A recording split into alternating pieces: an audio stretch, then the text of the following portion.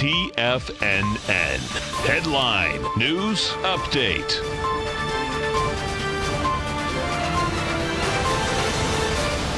Good afternoon, everybody. I'm Tommy O'Brien, coming to you live from TFNN headquarters in St. Petersburg, Florida, 1 p.m. Eastern time on Monday. 3 hours left to go in the trading day, and we got markets in negative territory.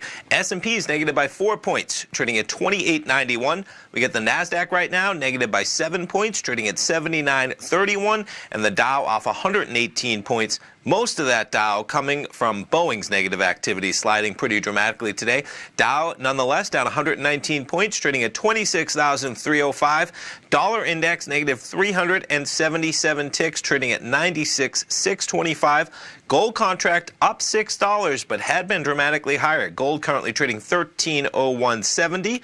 We've got oil trading above $64, up $1.08, trading at $64.17. And notes and bonds slightly lower in price, higher in yield. 10-year note negative 4 ticks, 123.15. 30-year bond negative 11 ticks, 147.19. Let's jump through some of the futures markets. We'll start it off with the Dow. A little bit of volatility in both directions. Currently sitting 26,311.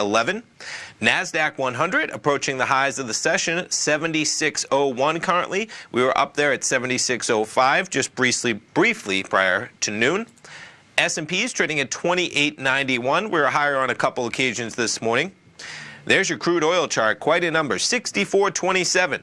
We reached a high of 64.38 at about 10:30 this morning. That's May crude. Gold contract had been as high as 1307.81, pulled back a bit, holding above 1300, 1301.65. And as we've seen some dollar weakness, euro strength, euro trading 112.66. So some of the stocks, I referenced it in the Dow number. Boeing, quite a number, down 4.6%, trading at 373.83, had hit as low as 371.86 at one point. You got GE trading lower as well, 8.5% to the south, off 86 cents. And look at that. I mean, it's just continuing. We were up there even 10 o'clock this morning at approaching 9.50. We're now talking about 9.15.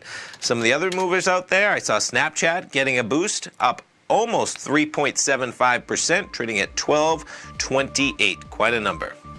Stay tuned. We got a man, Steve Rhodes, coming up right now with the Trader's Edge. Of course, Dave White live at 2 o'clock with the Power Trading Hour, and Tom O'Brien live from 3 till 5. Stay tuned, folks. Steve Rhodes coming up right now.